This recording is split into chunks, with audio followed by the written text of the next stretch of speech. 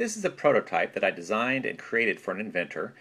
Most of what I work on are inventions that are secret and I can't really talk about them, but this is one that the inventor was okay with me showing. So it's a fairly simple item. It's got a living hinge and it's got a clipping mechanism, and the clipping mechanism has to work just right. And it's something that I designed and I produced for the inventor at a pretty low cost actually. And you can find out more about my prototyping activities at www.plasticprototypes.net. That's www.plasticprototypes.net.